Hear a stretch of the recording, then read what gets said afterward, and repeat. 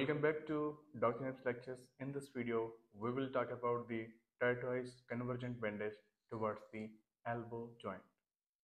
For the Tortoise Convergent Bandage, you can also start from the proximal part. Also, you can start from the distal part. So first of all, make the two circulations at the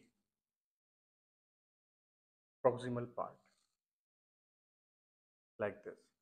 After completing the two circulations, just take a turn towards the distal part of the body like this, and one circulation towards the proximal part and one circulation towards the distal part.